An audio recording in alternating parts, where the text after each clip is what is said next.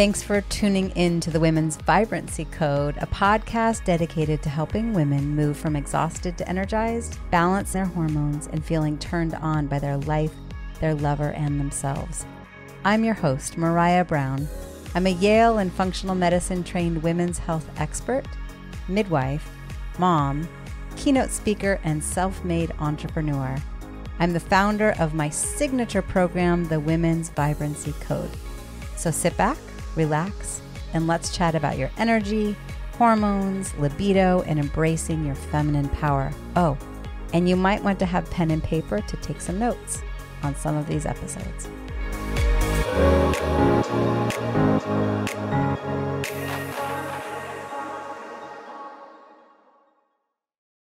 I'm so excited for today. We're going to talk about hormones and hormone replacement therapy in a very new and different way. I have Jill Chmielewski. Very close. Chmielewski. But that was good. That was a great effort. We've had this conversation before. It's so hard. Chmielewski. Yes. And it's those three consonants. Yeah. We're talking about hormones, all things hormones. And we'll get into the nitty gritties of hormone replacement therapy specifically. It's one of Jill's fortes. And also it's my chance just to kind of pick her brain and learn. I tend to be someone who's not quick to recommend bioidentical hormones early on. And I get the impression that Jill's a little bit more swift, and I'm really open to learning and looking forward to just kind of having a banter. Okay, let me read Jill's bio. And it's fascinating. She lives in Chicago, but right now we're recording this in winter and she's down in Arizona, staying nice and warm. And Jill, I didn't tell you, I'm going to be in Tucson in 3 weeks, I think. Oh, same state. We'll be in the same state. We can wave from afar. Yes. All right. So Jill is a registered nurse, a certified health coach, an advocate for aging women, and mom of 4 who is on a mission to change the way we approach menopause and aging. She helps midlife women break free from the mainstream way of thinking where disease and decline are accepted as an inevitable part of aging and embrace the notion that it's possible to feel vibrant, happy, healthy, balanced, and strong through midlife and beyond. Sound familiar for anyone who's in my space? Jill believes education is the key to helping women understand their bodies, manage their health, and advocate for themselves as they age. Jill created the Peri to Menopause Roadmap and the Beginner's Guide to Hormone Replacement Therapy to help women navigate the wild ride from perimenopause through menopause and beyond. In 2022, she launched Pausing Together, an online community for women to connect, learn, and open up discussions on topics that affect pausal women. Jill has been called upon as a pausal guest expert on Women's Health Unplugged, the Period Party podcast, the Hormonality Speaking podcast, the Hormone Balance Solutions podcast, the Forever Chick podcast, Corporate Wellness Partnership Uncomfortable Conversation series, and here on the Women's Vibrancy Code podcast. Now you can add that to your list, Jill. Jill was recently invited to join the Institute of Bioidentical Medicine Medical Advisory Board, whose mission is to improve the standard of care of hormone medicine. So she's got lots of credentials, BSN and RN to name a couple, and certification through the Institute of Integrative Nutrition, Functional Nutrition Alliance, and School of Applied Functional Medicine. Hi, Jill. Hi. Wow. What an introduction. Thank you. Thanks for that. Thanks for having me. Yeah. Anything else up front that you want to add? No, this is great. This is just perfect. Okay. So let's start out talking just like broad strokes, hormones. Mm-hmm. Okay. So if we start with sex hormones, let's start with estrogen, progesterone, testosterone, maybe DHEA, the big guns. Yeah. Can you just give a brief synopsis of what do they do? How does estrogen serve a woman's body? How does progesterone serve a woman's body? How does it make us feel? And what do those hormones then affect? Yeah. So broadly speaking, I think this is where women, I want to say get tripped up, but I think this is why this is such an important conversation because growing up, we tend to think about hormones in the context of periods and pregnancy. And what we know is that in the body, from a physiological perspective, hormones extend, their benefits extend well beyond periods and pregnancy and reproductive function. I almost wish we weren't calling them sex hormones, so to speak, because I think we're instantly tied then to the reproductive organs versus thinking about the body as a whole. So, when we think about all of the hormones you just listed, all of those hormones have the way that hormones work. And you know this, but for a refresher, hormones work in the body they're produced in the glands and organs. They travel through the bloodstream and they arrive at a cell somewhere that there is a target receptor. They have to nestle into the receptor. So that sort of tells us, if a cell has a receptor for a hormone, then that cell really thrives with the help of that hormone. Every cell of the body has receptors for all of the hormones you just listed. So, kind of broadly speaking, if we think about it, estrogen, yes, it has a lot to do with, we kind of think about estrogen and progesterone as this kind of balance. They're both balancing each other out. They're like, sort of like, they're like a partner or couple, and they are lifelong partners. So estrogen is more of that proliferative growth, energizing hormone. Progesterone is more of that calming, relaxing, anti-anxiety hormone. So controlled growth. So we want both, and we want both in balance. There's a lot of nuances to estrogen. There's different types of estrogen. Some are more proliferative, some are less proliferative. The type of receptor matters. So there's more to it, but it really is more about this balance between the two. When estrogen is flowing through our body, we feel energized. We think about that first half of the menstrual cycle. Once our period is sort of ended and going further into our menstrual cycle, we've got our energy back. We're heading towards ovulation. We can feel that we feel good in our bodies when estrogen is flowing. We sleep well, and then things start to shift. Progesterone has a wonderful role in the body. It's very calming and anti-anxiety, can also help us with sleep. So the two in balance, it's really always about balance. They work really well hand in hand. Yep. Estrogen makes us juicy. I always think about, hydration and juiciness. When women say I have dry hair, dry skin, dry eyes, dry vagina, we're always thinking estrogen. We need that estrogen. Mm-hmm. So there's really a lot more to it, but kind of high level, that's where we're going.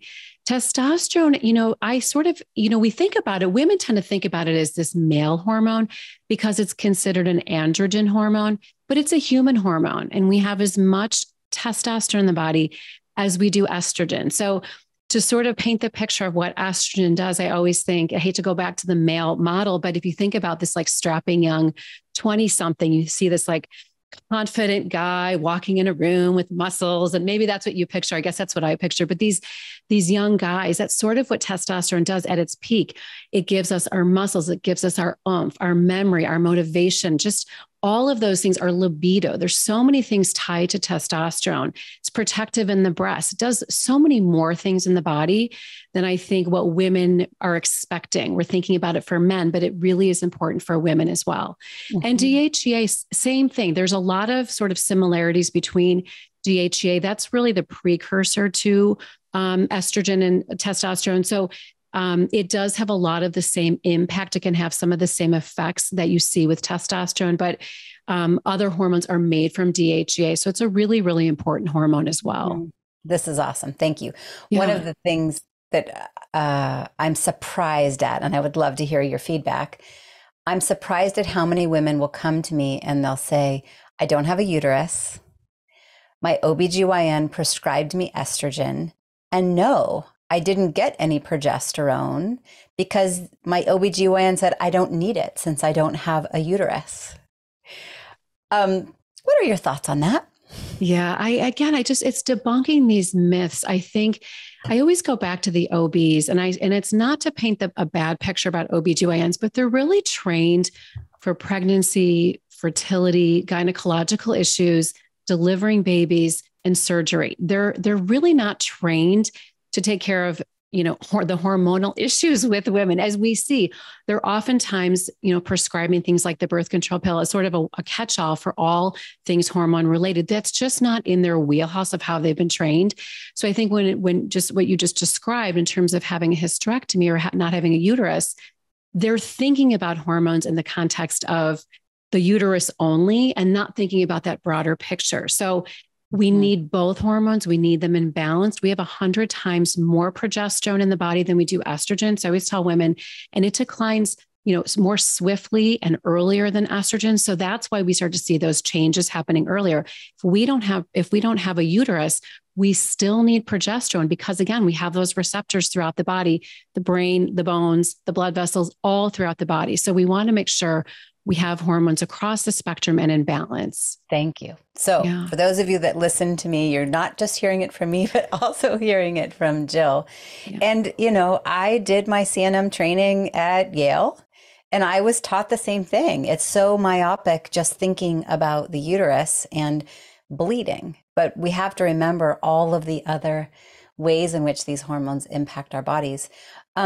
Before I move on, any other hormones? I mean, there's so many. There's thyroid and cortisol. Yeah. Any other hormones that for you feel really important to also speak to before I move on to the next question? Yeah, I mean, I think, thyroid hormones certainly super important. And I think especially when we're talking about perimenopausal and menopausal women. So I always just say pausal women as sort of a catch-all because there is just this spectrum from perimenopause to menopause to postmenopause. It's a span of it can be 40 years. So I say these pausal women, when hormones are changing, we tend to start seeing more changes with thyroid hormones. So we want to be aware that that's a really important hormone and they work as a family. So when one is affected, it's going to affect everything else. Insulin is a very important hormone, especially as we go through perimenopause.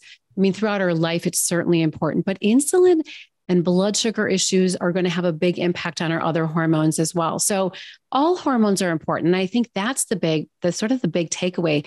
We tend to kind of cherry pick one is more important than the other, and they're all so important. So I don't want to leave any out. But when I think about those kind of top picks going into, especially the perimenopausal years, those are the ones I'm thinking about. I mean, cortisol certainly as well. It's a little bit bigger of an animal, but they're all important. It's probably the best way to say it. Yeah. And I love that you brought up insulin. So for the people that are listening and they're like, wait a minute, I think I know insulin has something to do with diabetes and diabetes has something to do with sugar, but you're saying insulin is a hormone. Mm-hmm. Can you just also give just a broad, help the listeners understand what is insulin and how do you describe it as a hormone and how is it impacting our bodies? Well, insulin's made in the pancreas. So that's an endocrine organ and it is needed in order to usher glucose into our cells. So what that means is if we eat a meal that contains carbohydrates, sugar, any kind of glucose, we eat it, we digest it, it gets sent into our bloodstream, the glucose, and it's sent out to our cells to give our cells energy.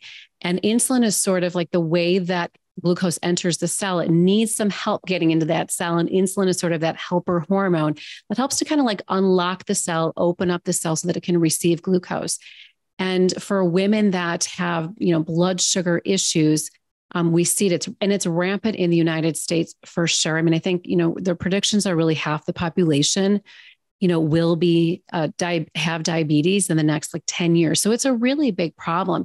Insulin is that really major hormone that has to do with blood sugar balance and other things as well. But its primary role is really when it comes to balancing blood sugar and helping our cells to get the energy that they need. And I know a lot of the work that you do is specifically in this pausal, the perimenopause and menopause, and that will be the next question for you to really help women understand what that is. But I'm thinking as early as age 35, and so for that woman, yes, if you're 35 and even younger, this is also relating to you. So I want you to listen up. And if you're way beyond menopause, in your 60s, 70s, this conversation is also relating to you.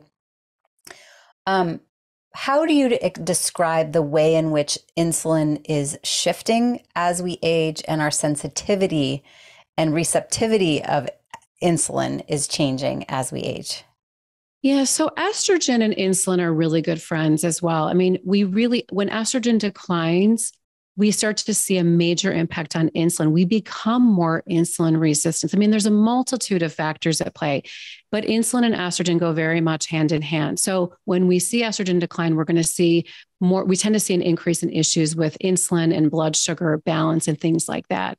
And so that's where it becomes really, really important for us to be paying attention to, our blood sugar, because we become more resistant. A lot of it having to do with diet as well. We are such a processed food society, and we bring in a lot of stuff. And it's sort of like with insulin, I think about it as, sometimes I describe it to patients as, if you think about, like, if you're a mom, you can relate to this. If you say to your kids, hey, I need you to take the garbage out or let the dog out or whatever, we're constantly like barking these orders at our kids to tell them what to do. And after a while, they just tune us out and they just don't even hear what we have to say anymore. It's like that's Charlie Brown. Yeah. It's like, that's sort of insulin. It's like, our body is sort of, the insulin receptors become sort of dull to insulin. There's so much sugar coming in all the time that it's almost like they just sort of shut down. They're not as receptive to insulin. They become more dulled. I think a lot of the chemicals in the world are also mucking with a lot of our hormone receptors, including insulin receptors. So that's a big piece of the puzzle as well. But bringing in carbohydrates and stress is also a big one to increase glucose. So our body needs to make more insulin. And so it becomes like the boy who cried wolf, where we're making so much of this. After a while, our body just sort of, becomes dull to this hormone. These receptors just sort of turn off or aren't as sensitive. And so we start to have more issues as we age. Yeah, I love, and I love that you brought up food and processed foods. Often I'll speak with a woman who she's gluten-free and she's dairy-free and she's sugar-free and she's, how awesome on one hand. Mm-hmm. But then when you look at what's actually being eaten, it's just a bunch of kind of processed replacements that all happen to have the label gluten-free. Or I think about myself in high school in the early 90s, everybody was saying no sugar. So I remember going and getting Entenmann's brownies, and I was so proud of them, and rice. I would eat rice for lunch and Entenmann's brownies because I was so proud of myself. Yeah. It was fat-free. It was fat-free. Mm-hmm. And yet look at what I was loading my body with. Yeah. Yeah. It's really, the whole foods are where it's at. And I think, like to your point, that's a great point that you just said about gluten and dairy free, because I think it's seen as like this healthy option, and it really depends on the person. It might be, but if we're replacing with a bunch of, not so great options, it really isn't that much better for us. Yeah. So can you just tell your story a little bit? What's your background? You must have a personal story with your hormone journey specifically to be this passionate about it. What brought you here, and what kind of keeps you ticking, keeps you inspired to do the work? Yeah. I mean, I guess I would say I was always in the women's health space, almost always as a nurse. And early on, so I've been a nurse for 30 years, and early on, I sort of thought our medical system didn't make sense. It was like, we're just treating people. There's no prevention. And so I started thinking more and more about that. And so that's how I ended up in the functional health space. I became a health coach and really saw that I wanted to learn more about the way the body worked. And in that process, I started learning a lot about hormones. And this was during the time, this is probably my early 40s to mid 40s, where my hormones were changing as well. And as I started working with clients and patients, I was seeing a lot of the issues that they were facing, experiencing a lot of them myself. And sort of realizing, because I had started diving deep into hormones, that hormones had a lot to do with their symptoms. And, sometimes, I never planned to end up in the menopausal space. In fact, I really didn't have any interest in working with menopausal women. Those old women is what I thought, to be honest. But the more I got into it, the more I realized how little we know about our hormones as women. Mm. And I don't know, it unleashed something in me that I feel this just great passion and drive to make sure that women understand their bodies so that they can really participate in their care, not just during perimenopause and menopause, even before that, but that when they go into this, they go into it eyes wide open. And for me, it was a lot of, you're making a lot of calls, you're on a lot of websites, you're doing a lot of research, a lot of articles. And so I really wanted to just make this simpler for women. And so this has really become sort of as I say, like the second half of my life passion to just help women. I'm hoping that our daughters don't have to go through the perimenopause, menopausal experience in the same way we have, because it's for a lot of women, a very difficult experience simply because our providers are not in the know. We're not in the know, and our providers are not in the know. And that's something that I really want to change. Mm-hmm, mm-hmm. Well, thank you. Yeah. Thank you for doing the work that you do. Oh, Okay, yeah. let's talk a little bit about perimenopause. Mm-hmm. What is it? What is it not? Who is it affecting? Yeah. Yeah. Perimenopause is let's start with menopause, because I think we think about menopause as this very finite point in time, and it happens way, way, way later. I'll be 50 something and this thing happens. And the only thing most of us are really thinking about with menopause is, hallelujah, I don't have to deal with my period anymore. It's done, and that's it. And then we move on. So that the average age for menopause is 51. So if we work backwards, so let's think about menopause at 51. Our hormones peak in our 20s. So there's a span of time between our 20s and 51 where something is happening. And that's perimenopause. Now, I wouldn't say perimenopause for most women is happening in their 20s or late 20s. But we are having our peak hormonal output from our ovaries in our 20s, typically in our mid 20s. So after that, we're starting to have some hormonal decline. We're typically not going to have the same robust amount of hormones that we had in our 20s when we reach our early 30s, unless we're pregnant.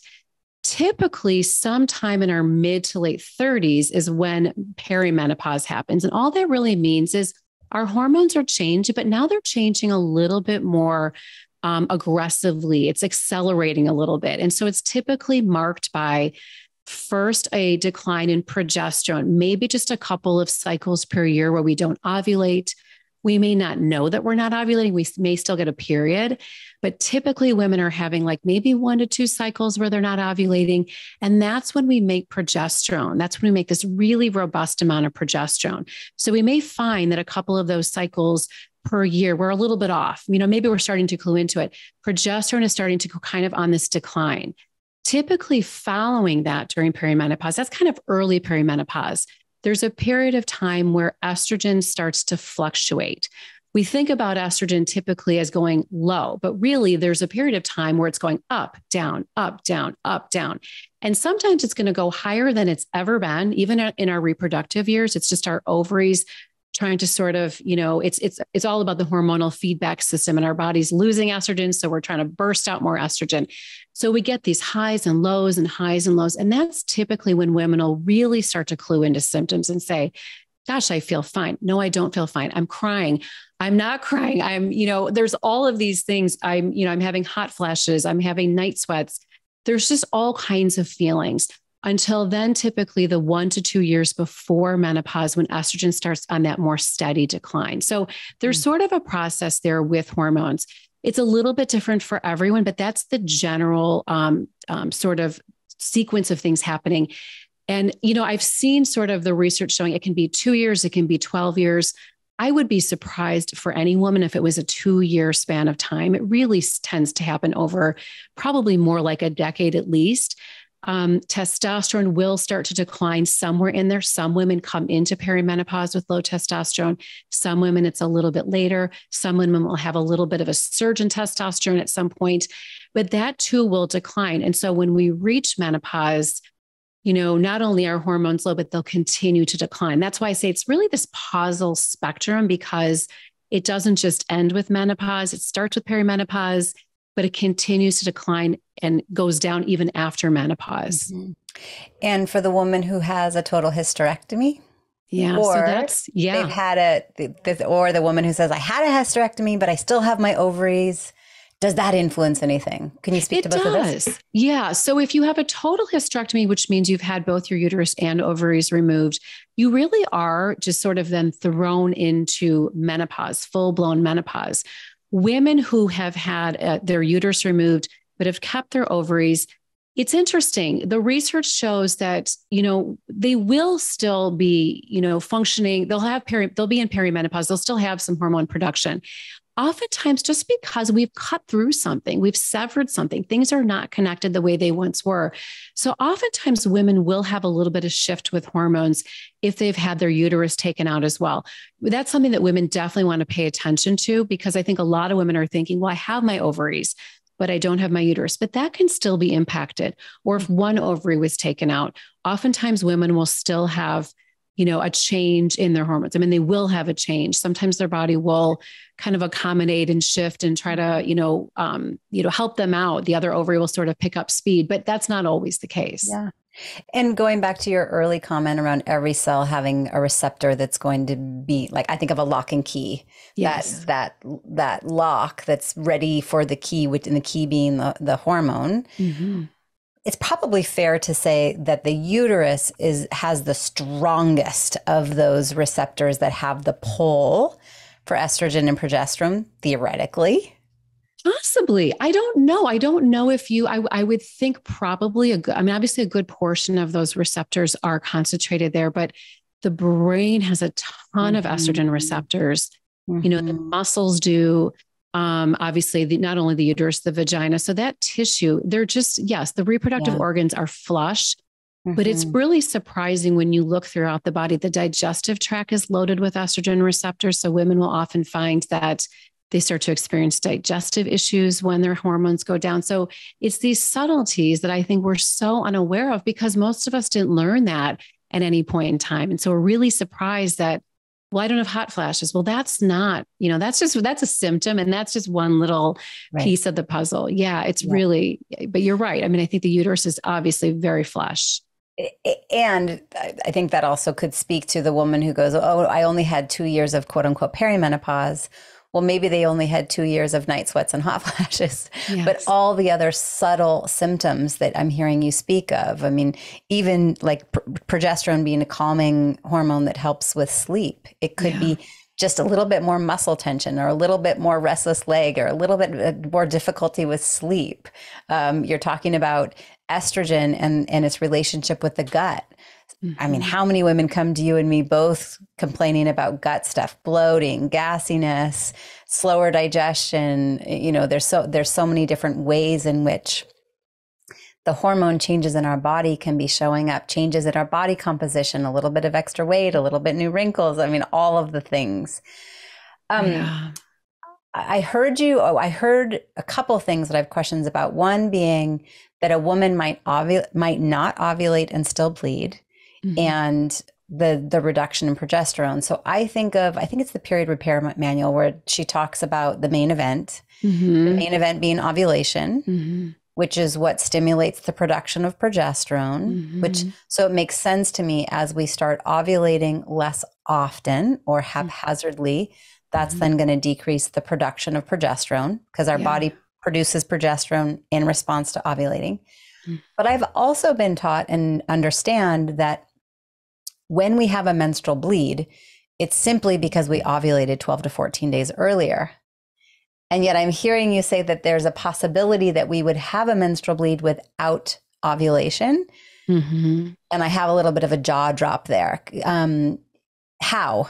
Well, it's not probably a true menstrual period. I mean, we have estrogen. Thinking about estrogen, I remember a doc, and I don't remember who it was, describing, if you think about the uterine lining as your lawn, your front lawn, estrogen is, grows the lawn, and progesterone is sort of the lawnmower that cuts the lawn. So that's sort of what's happening in the uterine lining. So you've got estrogen building the uterine lining, and progesterone that's controlling the growth of that uterine lining, keeping it intact. If we are producing some estrogen, but maybe we're not hitting that peak that's causing that ovulation, we still are growing a uterine lining. If we didn't produce progesterone, we may slough off some of that uterine lining without the progesterone. So it may not be that true full menstrual cycle, if you will, but it's really a bit of it is a bleed. We still are shedding some of our uterine lining. We just didn't ovulate. Right. Yeah. And so for women in the midst of perimenopause, they'll often report changes in menstrual cycle, a heavy bleed, a lighter bleed, some spotting, haphazard, and likely that's what's going on. Okay. Yeah. I want to kind of move into hormone replacement therapy. Before I go there, anything else you want to add from anything we've talked about so far? No, I think this is great. This is perfect. Yeah. I love that you mentioned chemicals that we're exposed to and endocrine disruptors. So if there's time, I think that there's a lot of value in making sure that we talk about that a little bit. Yeah. But I want to really allow spaciousness and time for you to talk about hormone replacement therapy. Okay. So first, non-HRT options.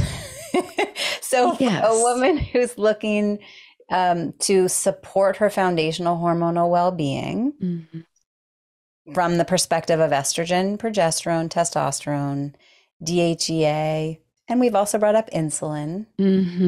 What are some broad stroke recommendations that you have for women in regard to lifestyle changes, diet modifications, testing, supplementation? Yeah, start there. Yeah. I mean, so foundationally, and I always say this with HRT or without HRT, foundationally, we want to look at all of these things because they matter. I know we kind of poo-poo a lot of these things that we were like, oh, whatever, just give me the supplement, give me the HRT, but they really work together. And I think even when we're thinking about hormones for hormone production, for hormones to signal receptors and for hormones to be broken down, they work very closely with nutrients and other cofactors in the body. So they're like best buds. So for them to work well, we need proper nutrients on board. We need to be getting protein. We need to have those amino acids. We need to get our vitamins and minerals. So just that whole foods diet is so, so important. Digesting well is important. We're a society that eats really, really fast. You know, we're washing our food down with water, trying to just get it in quickly. So chewing and putting a lot of emphasis on just the way we eat, I think is huge because that's how we're really going to be able to extract nutrients from the food that we're eating. That's the purpose of us eating, even though it's for enjoyment as well. But we want to make sure that we're eating well.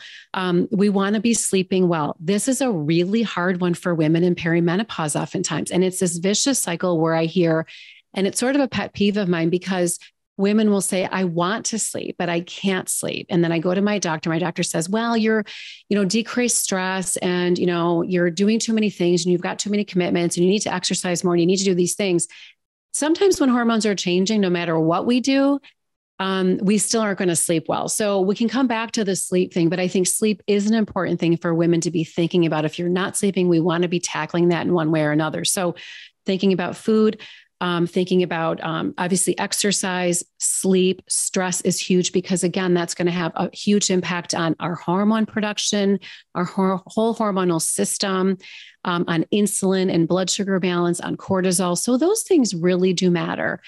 In terms of like targeted nutrients, it really depends on what it's for. I mean, the big heavy hitters when it comes to hormone signaling are your B vitamins are very, very important. Magnesium, vitamin D, whether you're getting it from the sun or you're getting it in your body because you're taking a supplement. Zinc is really important in hormone receptors. There's something called a zinc finger. It's literally a zinc finger in the hormone receptor that is waiting for zinc to come by. So we need zinc for those hormones to signal properly. We need iodine, we need vitamin A, we need vitamin C. So just kind of think broadly about these, just vitamins, nutrients, minerals, things like that. We can use, I always say to women, this is always kind of a funny conversation when we get to like targeted, well, I don't want to use hormones because they're not natural. But I always say to women, okay, but herbs, like bioidentical hormones are made in the body. So the body recognizes hormones. The receptors are waiting for hormones. Receptors know what to do with hormones. When we bring in something like an herb, not that that's a bad thing, but that's not made in the body. That's actually not identical to something that's made in the body. So it's not really like our receptors know exactly what to do with it. So I try to help women reframe even thinking about, do I need to go straight to the herbs? Well, think about what's actually happening in the body. We're losing hormones. You can use herbs, you can use food. So soy signals estrogen receptors, and that can be very helpful for a lot of women.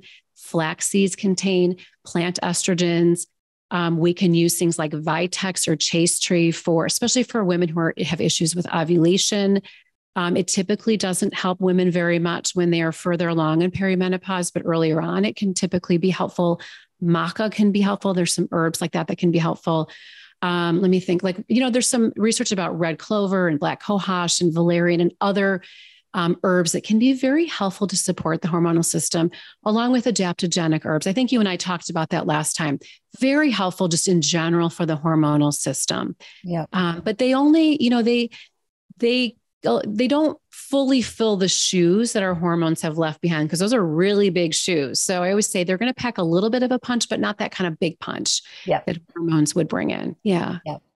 And so confession, this isn't really a confession, but this is, it kind of is. So what I'm finding now is during my week 3, so that PMS week, week 4, the PMS week of my menstrual cycle. Cause mine, I'm 46. My cycles are still very regular every month. I'm not noticing any distinct symptoms of perimenopause, although there was a chapter before I started making shift where I was noticing a change in my libido. I don't have the same resiliency to stay up as late at night, and I also choose not to. And sometimes if I'm not really focusing on my self-care, my brain fog shows up a little bit. So with that being said, like I said to you off camera, we have the Vibrant CEO workshop this week. I'm the week before I'm going to bleed, which often is the week that if I'm going to have disruption in my sleep, this is the week that it shows up. That like 2 to 4 a.m. wake up where I wake up with my mind buzzing and my body exhausted. And so I go, all right, I have bioidentical progesterone. And so I took progesterone last night to go, okay, I'm going to make sure I'm going to have a solid night's sleep. I'll often add it in just during this week of my cycle to subsidize and give a little bit of extra, especially when I really know that my well-being and how I serve is reliant on me having a good night's sleep. So with that being said, let's talk about hormone replacement therapy. Here's the deal. So first, the blanketed HRT versus bioidenticals. How does a woman know if she's on bioidenticals? And why would a woman look to get bioidenticals versus HRT? Yeah. So bioidentical hormones are just as their name sounds. I mean, they are synthesized in a lab. They're made from plants. So typically they're going to be made from soybeans and the tubers of wild yams. You can't take these foods and get the same benefits. So so essentially they will be made in a lab. So they are actually synthesized, but they are made into a bioidentical hormone. So it looks exactly like the hormone that's made in your body.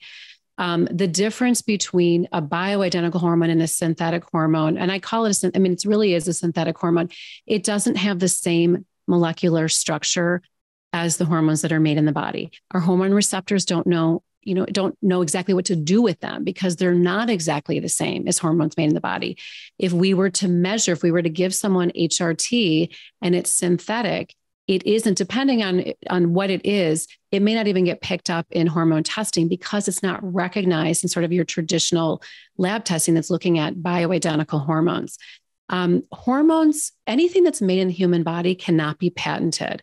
The delivery system can be patented, but a hormone itself cannot be patented. So there is not money to be made, if you will, in the pharmaceutical world on hormones, unless they are made, unless it's on the delivery system and that's why really pharmaceutical companies came up with synthetic versions of hormones, because it's really, if you've been in the medical world as long as I have, we know that the pharmaceutical industry it's a profit-driven industry, and that's how they make profits. They get patents. So that's where the focus will be. So how does a woman know? If you just read the label of your hormones, it will say, estradiol.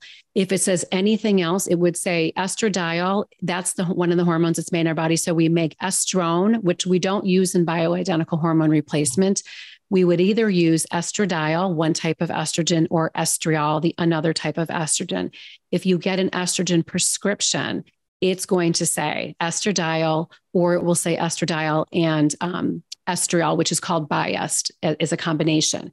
If it says anything else, it's synthetic. So it will say that on the label. Same with progesterone. It will say progesterone, oral micronized progesterone.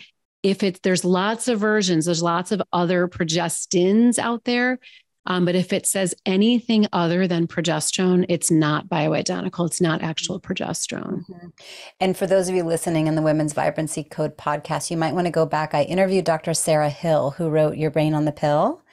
And we really did a bit of a deep dive into progestins specifically.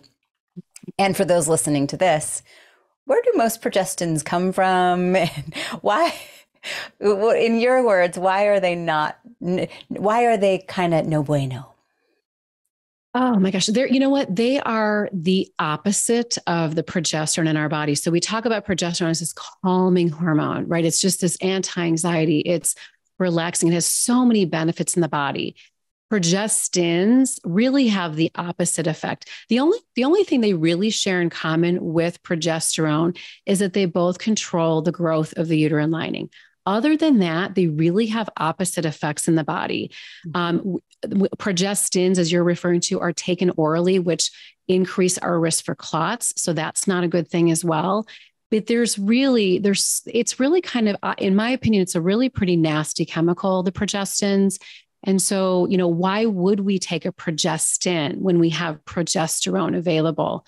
And just to piggyback on, I wanted to just mention, I didn't earlier with estrogen, synthetic estrogen, it's made from the urine of a pregnant horse. And we only share one estrogen with horses. So you can imagine it's not only about the fact that it's not the same estrogens in our body, but these horses are made to stay pregnant sort of indefinitely and then catheterized to get their urine. So it's not nice to the horses either. And if you look at the labels of a lot of these synthetic chemicals, these synthetic hormones, it's not even just, the horse urine, the mare's urine, the fact that the estrogen came from the horse. There's additives, there's other things that are not so nice for the body, especially when we're thinking about hormone disrupting chemicals. Mm-hmm. Yeah. And so who might be a woman that you would ask to listen up and be open to the idea of starting bioidentical hormone therapy? I would say every woman. There's not a woman that I would say, I think, I wish we didn't call it HRT, honestly, because I think if you think about other hormones in the body, if a woman is diagnosed with type 1 diabetes and her pancreas is no longer making insulin, we would give her insulin. We wouldn't say, you're going to live, 30, 40 more years in this body. Just kind of wing it. You're not going to feel as great, but just kind of wing it. I realize they have different functions in the body, but when you understand the massive, massive role that hormones play in the body, to expect our bodies to go, 30, 40, sometimes 50 years with low or no hormones, that's a big ask when you think about receptors throughout the body. So we know that hormones play this massive role. So that's where I say all women should be candidates for bioidentical hormones because all women make hormones. They've been flowing through our blood vessels since puberty. So we know how important they are. We've all had them in our body before. So they really shouldn't be restricted to anyone in particular. I think all women should be maybe open to the possibility of thinking about hormones. And adding as our ovaries slow down, and we stop producing as much innate hormones, it's not that we have none. I mean, right. The adrenals are picking up, the brain, the skin. I mean, those hormone production, the cells throughout the body, other than the ovaries, are still producing hormones. But what I'm hearing from you loud and clear is once a woman really crosses over age 35, you're really suggesting that she, especially if she's having symptoms, that she benefits from adding in some bioidentical hormones. Well, yeah, the thing is, we're thinking so much. I think menopause has been approached, or treatment for menopause has been really all about symptom relief. It's the hot flashes, it's the night sweats. She's not sleeping. But behind the scenes, whether you're a woman that has symptoms or not, there are physiologic changes that are happening in your body silently. So you may not feel them. You may not feel your bones becoming more brittle, right. Becoming stiffer, more brittle. We want flexible bones. We want strong bones, but they need to be flexible. That is really under the direction of hormones. Our brains, we have tons of receptors in our brain. So if we don't have those hormones flowing to our brain, we do see changes in our hippocampus, our ability to store memory, to maintain memory, to learn new things. Our blood vessels, the moment we become menopausal and our estrogen drops, our risk for heart attack equals that of a man's. And it's simply because we've lost estrogen. They're so protective. Estrogen is so protective of the blood vessels in the body that as soon as we lose estrogen, our blood vessels become more stiff, more sticky. So it's all of the things, the vagina, and women are saying, well, I'm going to the bathroom 3 times a night. It's disrupting my sleep. I have pain with sex. I mean, there's a million things that are happening down there. The changes in that vaginal microbiome, it's really not healthy for the body. So that's why I would say it's about keeping like cellular peace in those tissues. We want those tissues to maintain integrity, the health and integrity. We're not bringing women back to levels they were in their 20s.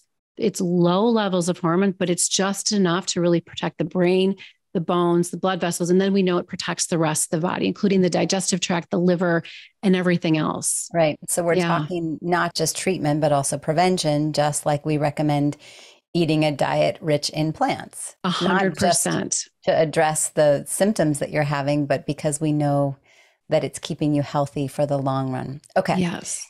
Okay. So a woman says, all right, I'm open. I get it. I want to try some bioidentical hormone replacement therapy. Mm-hmm. And then she says, well, where do I start? Who do I go to? I live in the middle of nowhere, Alaska. I live in a big city. My OBGYN says that he or she doesn't work with that thing. A compounding pharmacy, I don't even know what that is or where I would find it. Where does a woman start? Yeah, that's a really great question. It's interesting because there aren't really, we're starting to see more menopause specialists, but if you notice, we have residency programs for urology and gynecology and orthopedic surgery and, all of the different things. There isn't a residency program for menopause medicine. And there really should be. If you think about gynecologists and obstetricians who are spending all of their time learning how to deliver babies, not every woman is going to become pregnant, but every woman is going to go through perimenopause and menopause. So I will just say we have a bit of a shortage of menopause providers. And so I always say to women, you do have to shop around. It's not necessarily easy to find someone who is an expert in menopause medicine, but where I often find the best success in finding that person is to call, like you just referred to, a compounding pharmacy. So compounding pharmacies, for those of you that don't know, they're specialized pharmacies. Their pharmacists have gone through additional training. They're almost like chemistry specialists.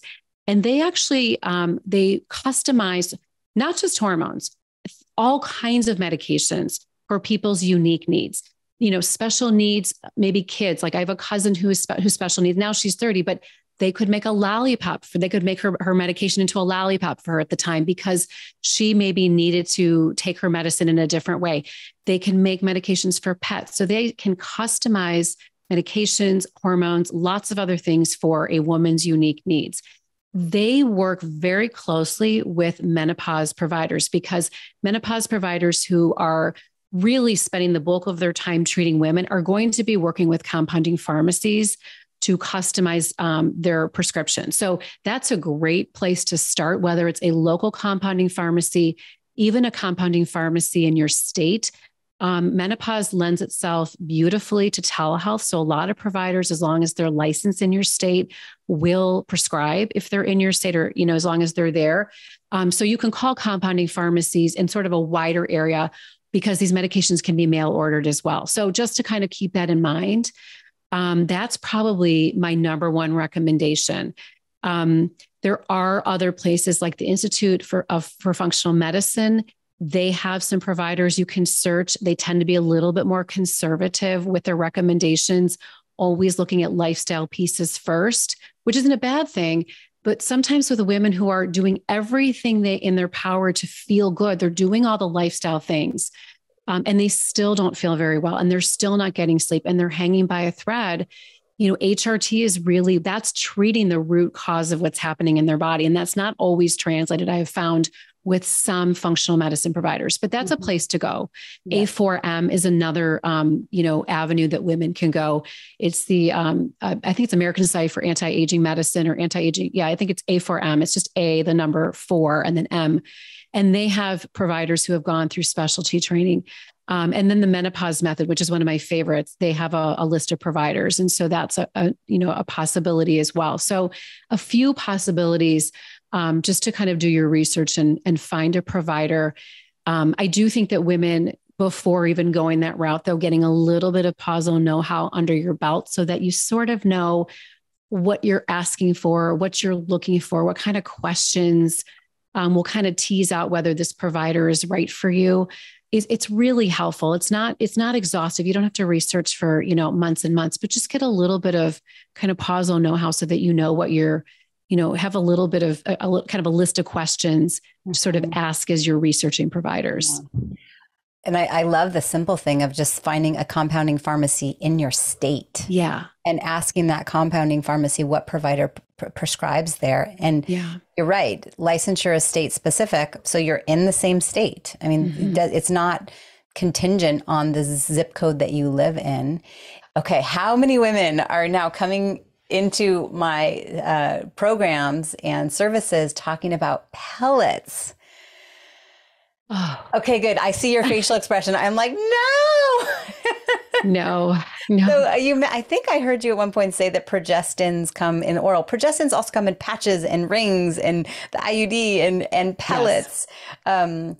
And so can you speak a little bit to the woman who's been told, oh, we'll just give you a pellet, or, oh, we'll just give you this hormone replacement therapy. And now they're loaded with all sorts of hormones and they're not bioidentical. And now they're stuck in their body for a good 3 months. Mm-hmm.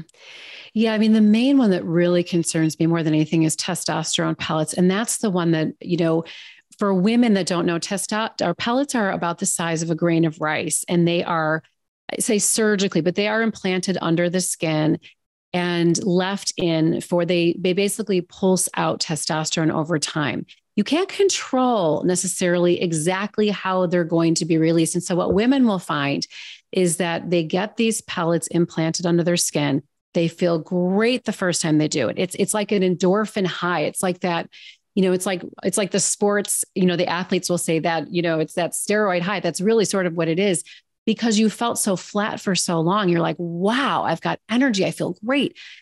And unfortunately, the dose, it's really what we call supraphysiologic doses, very, very, very high doses. I mean, 4, 5, 6 times as high, sometimes as high as dosing that you would see in a man. So these doses are really high.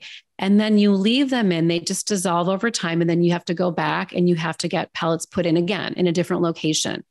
Again, you almost have to go higher than the next time to get that same feeling. And what tends to happen over time is you have these super, super physiologic doses. And I always say about hormones, we want Goldilocks hormones in the body, not too much, not too little, just right. Hormones are great, but we don't want, I think oftentimes in the health and wellness industry, if a little is good, more is better. And that's not true. We really don't want to be going out there with hormones. We want just enough to protect the body and to really get us to a place where we're feeling good in our body. Testosterone pellets go way, way, way high. And what tends to happen to women over time is they start to get that sort of those symptoms of excess testosterone. So not just things like oily skin and acne, but aggression, like serious aggression, hair loss. I have seen hair loss in women who have been on pellets, especially for maybe 2 or 3 cycles. So let's say they've been on it for about, 6, 9 months or so. Tons of hair loss. Think about male pattern hair loss. And I was actually talking with a colleague who is a director of women's or a hair restoration clinic, who said that's like her number one client coming in is women who have lost it's like just tons and tons of hair. It's really hard to get it back. It does a lot to those hair follicles. So it's really something that we want to avoid. The other thing with pellets is, and we didn't really talk about hormone titration, but with all hormones, the way we like to start them is we start low and we go slow. And women are going to be the ones to say, okay, I've reached my right dose. You start low, you increase slowly, and then you find your right dose. You might hit a point of excess, then you know to go back down to the previous dose. And that's done along with your provider. under the direction of your provider. With pellets, it's just this giant dose out of the gate. There's no titration.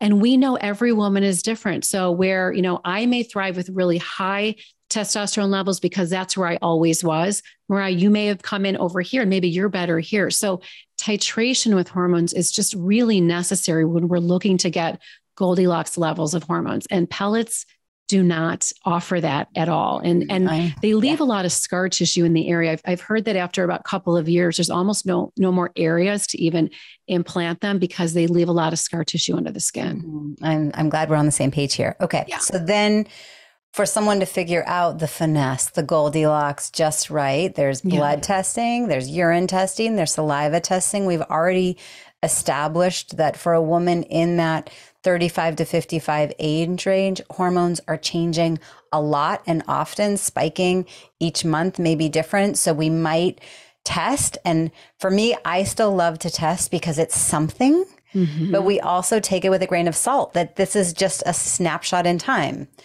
So if someone wants to try to make their bioidentical hormone replacement therapy prescription, so to speak, super customized for where they are in their scenario, what's your suggestion? Yeah. So it depends. I mean, again, it depends. It's so unique. And that's where these menopause specialists they're trained. This is all they're doing. And that's why we want to find someone who isn't kind of doing it on the side. It isn't like, 5% of their business. It's the bulk of their business. That's really what they're doing. So they know all of the nuances with prescribing. So we're typically starting low and slow. So with estrogen is best given in a topical form. So typically it's going to be a cream, oil, or gel.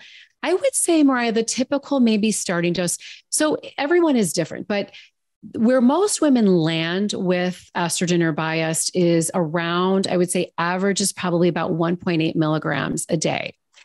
So we often, and this is how I was trained. I don't prescribe because I'm not a nurse practitioner, but I've done loads and loads of training because I really wanted to walk through the process myself and understand it deeply. We'll often start a woman maybe on like 0.5 milligrams and do that for a week to 10 days. How do you feel? Are your symptoms getting in? If she's symptomatic, are your symptoms getting any better? She's monitoring symptoms as she goes. After about a week to 10 days, if they're not, if symptoms aren't alleviated or they're not reduced, which we typically don't expect, we typically increase. So maybe it's 0.5 milligrams in the morning, 0.5 milligrams at night. So we're typically doing this very slow titration with topical estrogen. And what's nice, it's in a cream, oil, or gel. So you're just rubbing it on the skin. You're literally like on your wrist. There's different areas on the body we can rub it, but it gets rubbed into the skin. For progesterone, same thing. I think stellar menopause providers will often give a woman a couple of different progesterone prescriptions.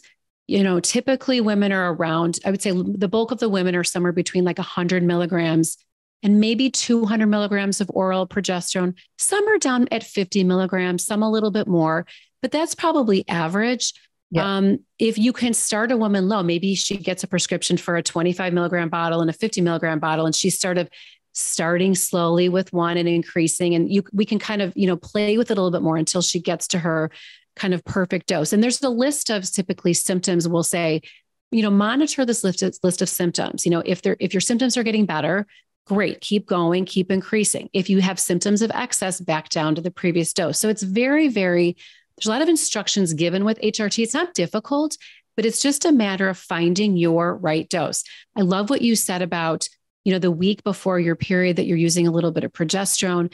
That's a possibility as well. Sometimes if it's early perimenopause, maybe it's just a little bit of progesterone to help subsidize that second half of the cycle, because maybe you're not really robustly producing progesterone. Maybe you need it, every day of the cycle. Maybe it's a little bit of estrogen second half. So there's a lot of possibilities and customizations.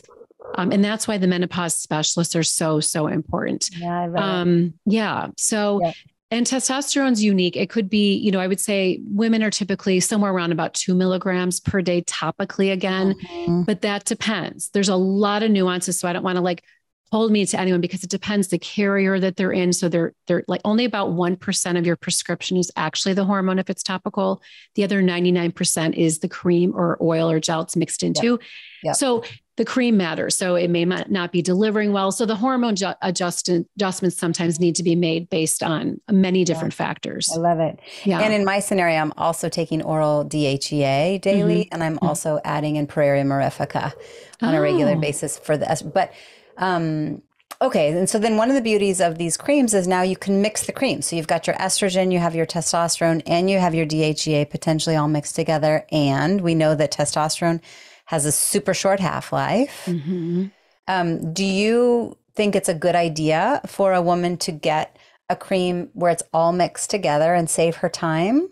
Or do you really like it to be separated out so we can have the finesse and the timing personalized for where they are in any 28-day cycle?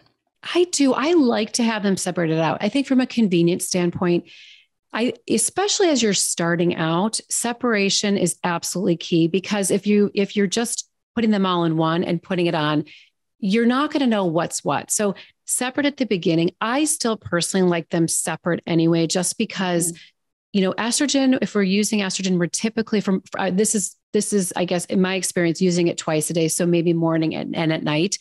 Progesterone is oral. So that's typically just at night.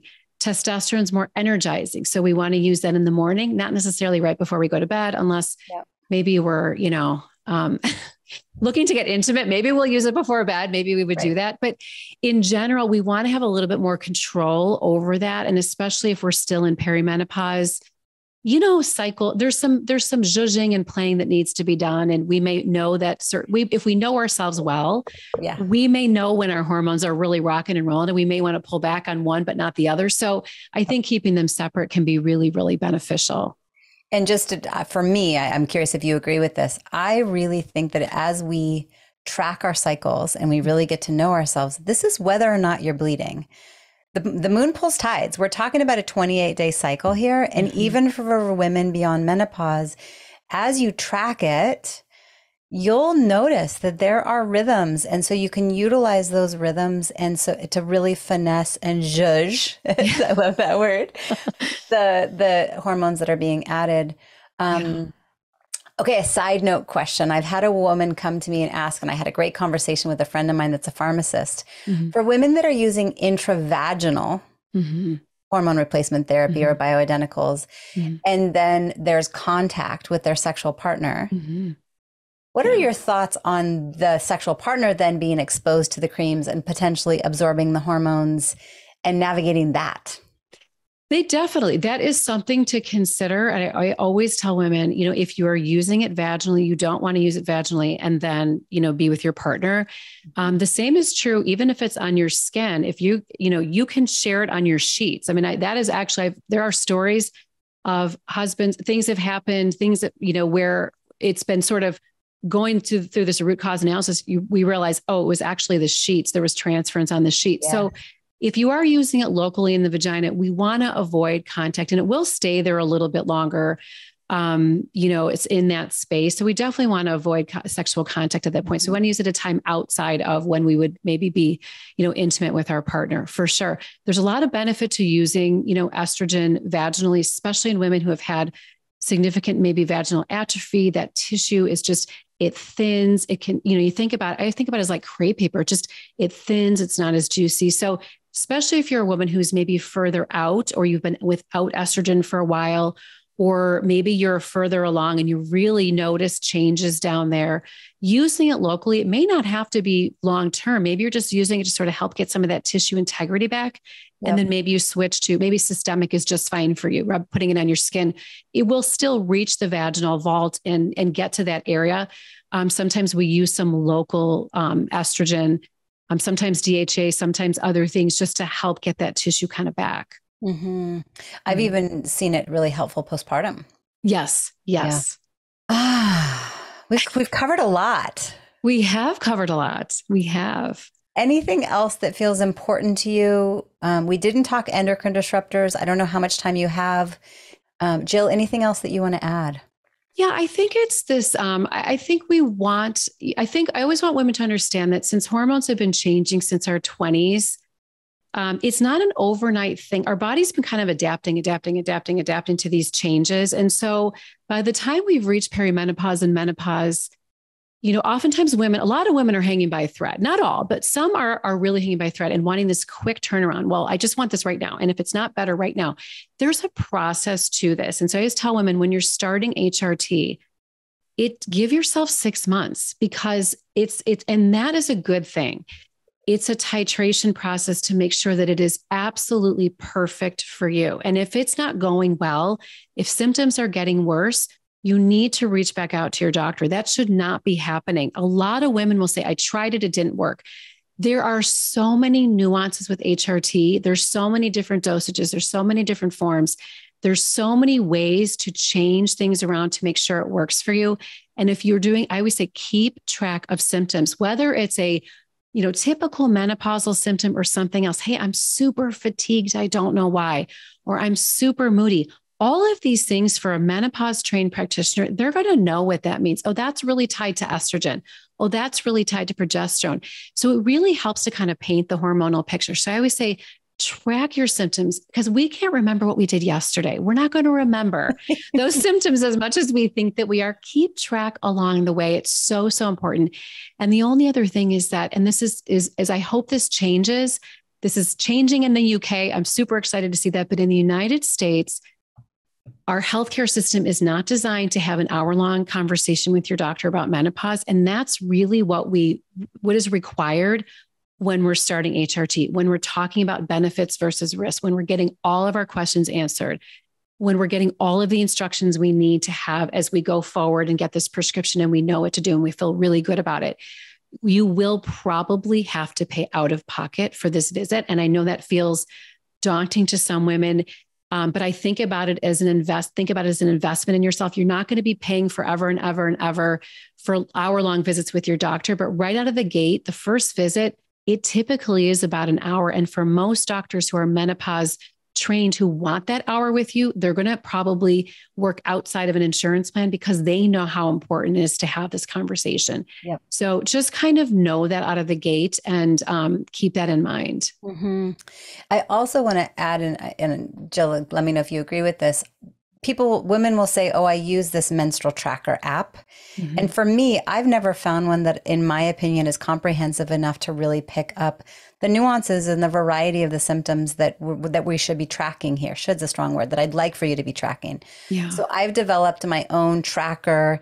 For those of you in the Women's Vibrancy Code, it's there in the portal. For those of you listening in the podcast, I'll put it as a free resource down below.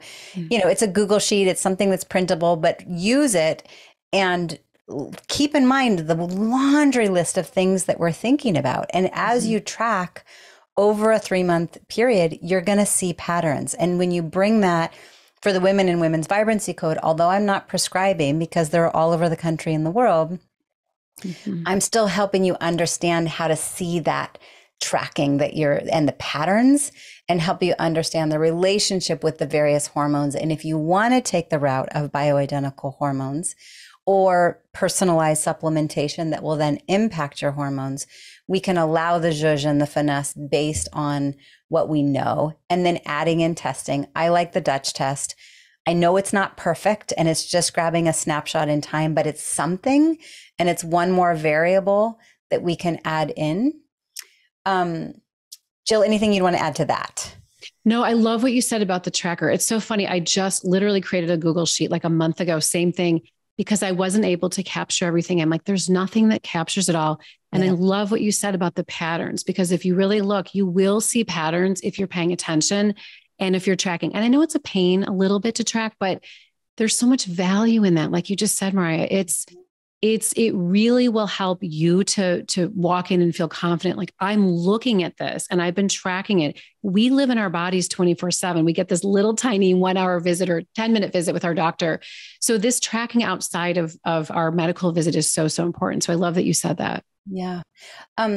For a woman who's listening and she wants to lean in, reach out to you. I have your website, your Instagram, Pausing Together membership community. That will all be in the show notes. And for those listening to the recording in the Women's Vibrancy Code, we'll make sure that that's added into the module. How would you prefer a woman reaches out to you? In what ways do you support women? What does it look like for women to work with you? This is your chance to kind of step on your box and toot your own horn a little bit. Yeah. Well, I stopped seeing one-to-one patients about a little over a year and a half ago, really to focus on the broader education. I just felt really called to do that. So that's where this membership community, it's cheap too. It's like $9.99 a month. It's similar, from a platform perspective, it looks like Facebook. It's just not in Facebook. I just wanted a place where there's content, but where they could ask questions. So obviously I can't give, personalized medical advice to women there, but this is where I welcome lots and lots of questions. And there's lots of resources for women there. Women can certainly reach out on Instagram. You can email me. But I would say if you're wanting more of that kind of like back and forth conversation or some touch points, that's a great place to go because there's content. I actually have a menopause specialist that comes in every 2 weeks and does a Q&A for our members to answer questions. He's been a menopause specialist for 30 years. So there's lots and lots of questions that have been answered and it's all recorded and it's all easy to find. So that's really helpful if you've got a lot of questions about perimenopause and menopause. Yeah. And for those of you in the Women's Vibrancy Code, Jill and I've started a conversation. I'm really curious to see where it goes, but I can see lots of ways in which I can integrate you into just coming in occasionally as a guest expert within Women's Vibrancy Code and adding your expertise. Yeah. Thank you so much for your time. Oh, it was my pleasure. Thanks for inviting me. And thanks you guys for being on the call. This was really, really fun. It's a topic that is near and dear to my heart and so important that we all understand this so we can really advocate for what we need, whether it's hormones or not. There's no judgment either way. I just want women to know what hormones do in their body and then they can decide what the right route is for them and not to be afraid of them because we shouldn't be afraid of our hormones.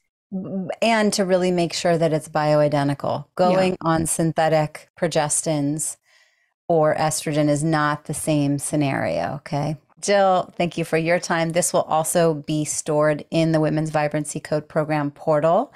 And so women will be able to resource this and go back and watch it in their leisure and in their own timing.